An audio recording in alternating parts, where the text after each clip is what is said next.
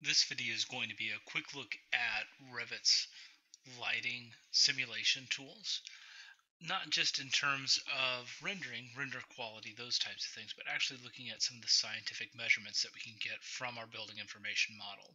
So one of the first things that I want to do is establish a new camera view inside. I've got this really small, kind of terrible design, just small little box with some glass in it so that we can begin to see some daylighting studies happening. So one of the first things that I want to do is let's go into level 1 and let's establish a new camera view from the corner just across this space so that we have something that we can render out and begin to look at some values on. So I'm just going to stretch everything out and up just a bit just to get an idea of this interior space and the kind of daylight measurements that we can get, and a little bit of the artificial lighting measurements that we can get from this file as well. So one of the first things that we need to do is establish the location of our project. We need to be able to get a latitude and longitude. You'll be able to do that underneath Manage and Location. And right now I'm not going to let this load. I'm on a fairly slow internet. Oh, that wasn't too bad actually. So I've just established my home base here, Springfield, Missouri, as a location for this project. And there are a couple of different methods that we can begin to look at some lighting values with. So let's start just by doing a base rendering at the draft level. So my setting is exterior sun only. I'm going to look at my sun settings because oftentimes the default is not something that we really want to work with. So I'm going to switch from lighting to a solar study still. So this brings in my location, a date, and time of day. So let's actually change our time of day to around 11 a.m. October 21st, 2015.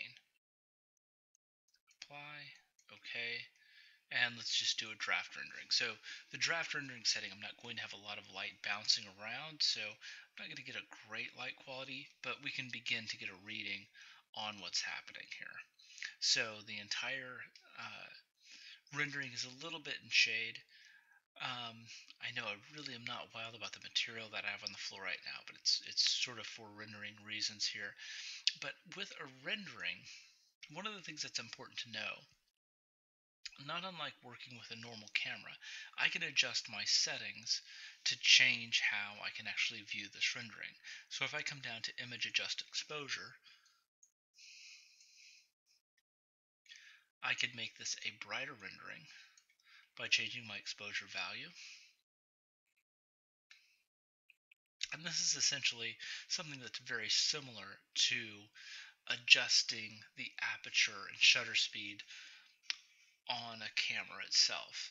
So one of the things that you really have to understand is that you don't really want to trust a rendering in terms of a full understanding of what's happening with lighting in the space. So let's go ahead and cancel out of that, close this, and just because I can't look at it any longer, let's change the material on the floor. Structure, carpet, and let's just change that to a cast in place concrete. Just a typical boring concrete floor. Okay, so with this setup now, let's look at one of the first ways we can actually begin to get at some lighting values. And one of the first ones is to use cloud rendering. So I'm going to go to View, Render in Cloud.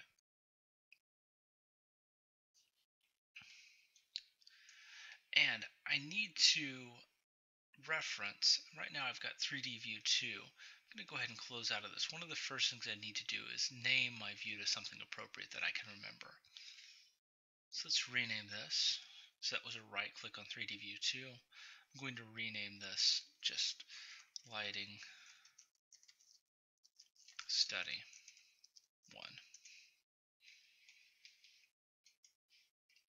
So now I know when this comes back up, I'll be rendering Lighting Study 1.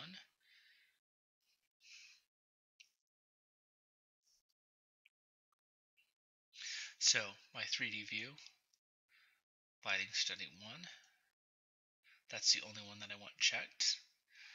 I'm not outputting a still image in this case. I actually want to output illuminates. And I can go ahead, let's go ahead and do a 1 megapixel image. And I'm going to select use date from view. So that's going to set me up October 21st at 2300. Wow, I really don't want 2300. That's in the middle of the night. Let's go ahead and go back and look at my time one more time on my rendering settings.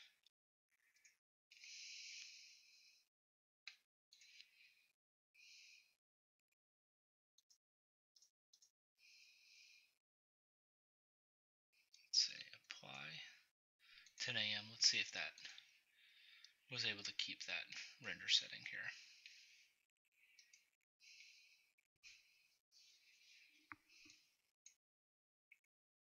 Lighting study 1, illuminates. Those are both appropriately grayed out. I'm going to trust that it is grabbing that. I thought it actually updated those as I went along. I don't think it's doing that. Apparently that's using current time.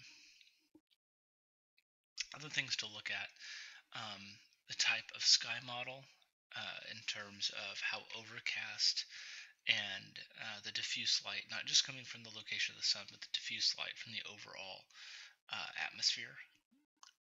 And on our legend, this is going to render with foot candles currently, looking at a gradient from 0 to 200. I can change that to lux depending on the type of data that I want to display.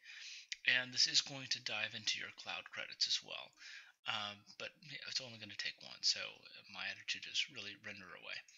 So this will upload to the cloud. And while that's rendering, we will look at another system of generating scientific data or measurement data in terms of our light levels in this space. And to use this other method, you will need to install a plugin into Revit from Autodesk. If you do a quick search for lighting analysis Revit 2016, you'll find this page. And this will have an overview of the features, and in particular, you will need to run this installer for Revit 2016. So let's go ahead and go back into Revit. So I've already done that. The new tools are going to show up under Analyze. And I need to be in a plan view to be able to access that tool set. So you'll see lighting analysis, run analysis, and generate results. So let's go ahead and click run analysis. Oh, my first rendering is done there. It's nice to have that little pop-up. Run analysis. And I should be getting a warning. Yeah, no rooms have been defined. So I'm going to go ahead and click cancel. So this is going to build a couple of schedules for me, which is really nice. But to have those schedules built, I'm going to need to provide some labels. So I'm going to go to annotate. And let's select well, it's actually under architecture. Sorry about that. Room. And let's click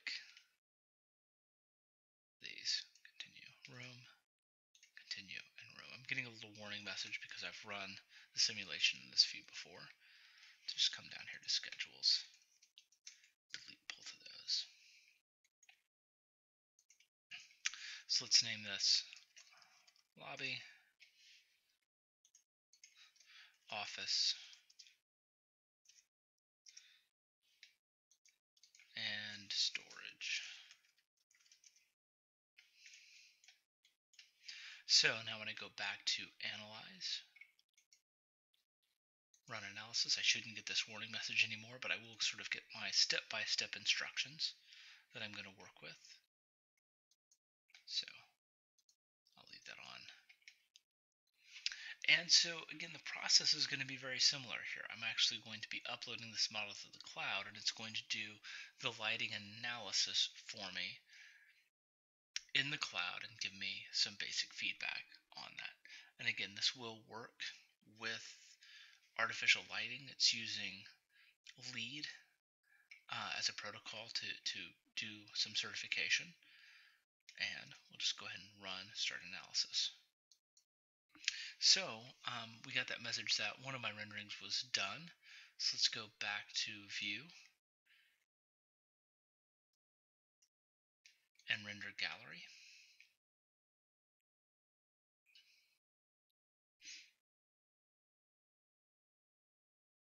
This will take just a few seconds to pop up. The joys of a satellite internet connection. Live and in action right there. It's wonderful. Okay. It's not as slow as dial-up, but it's really close.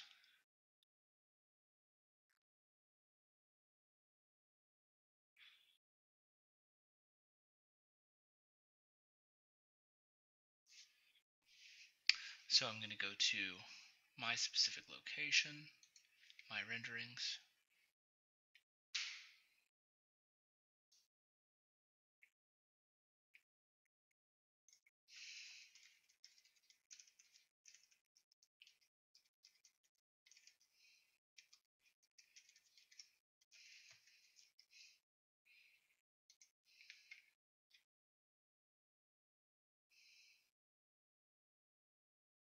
Oh, great.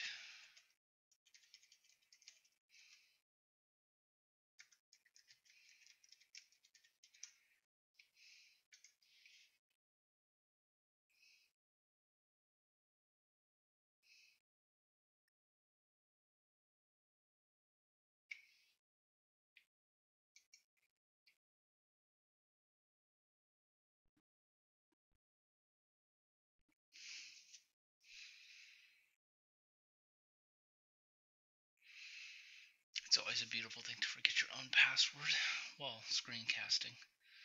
It happens. Okay, so lighting presentation. So this is the latest round of renderings. So it's the this particular guy right here. So we should be able to take a quick look at it.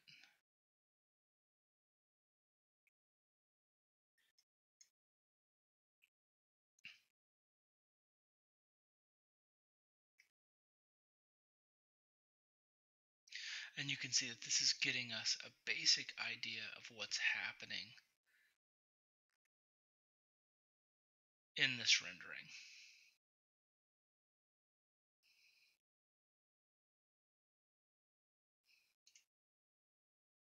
So let's open up another version of this that I had done a little bit ago, so we can take a little closer look at what some of these renderings end up looking like. So simply by changing the materials, we're able to get sort of a wide variety. Well, I shouldn't say a wide variety, but we're able to definitely see some variations on the type of rendering. Changing the overhang on the outside of the building,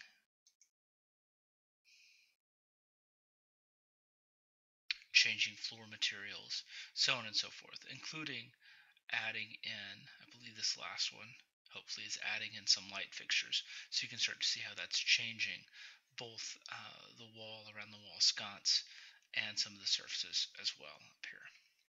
So let's go back in to my Revit model and to analyze, and let's look at the generate results.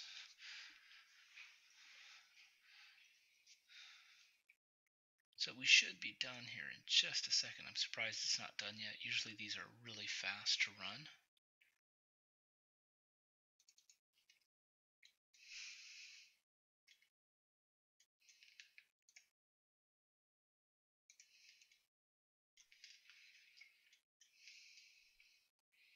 Let's check this one more time, generate results.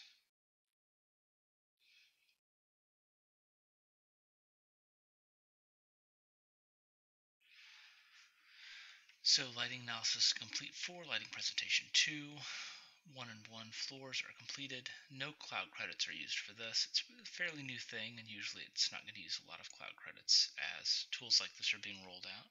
So I'm going to go ahead and accept that. And it will actually, you're going to see generating those should populate my project browser with a few new files, or a few new views, I should say.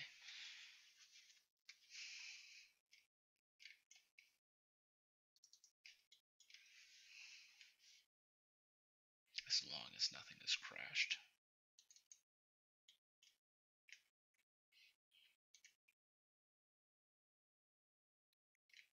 There we go. Generate results. So it's noting that right now it's not meeting the lead requirements. So I know I've got a little bit of work that I'll need to do on that. But let's go ahead and look at the analysis as well. So you can see it's built a new floor plan view for me. Lighting analysis level 1. And you can see I've got 3 spaces with illuminance values in lux on the floor plan. And there are a few things that I can do in terms of working with these values. One of them in particular is I can come in and begin to label rooms like this storage room and say, yeah, that's not really an occupiable space. I can also begin to look at this in 3D. Let's see here, I should have a view of it in 3D, but I'm not seeing it generated. Well, so I've got the floor plan view. Let's also go ahead and open up the schedule as well. So you can see this is giving me a basic breakdown of the data that's created for both floor and room schedule. So that really concludes this tutorial in terms of looking at the specific Revit tools for lighting. Again, the tools are certainly exciting and great tools to use. But again, where I always say the key to this is once you understand the tools, employing them correctly for design. So that's what I really encourage everybody to dive into. Not just understanding how these tools work, but really exploring them for what you can do with them in terms of pushing your design and your design thinking further.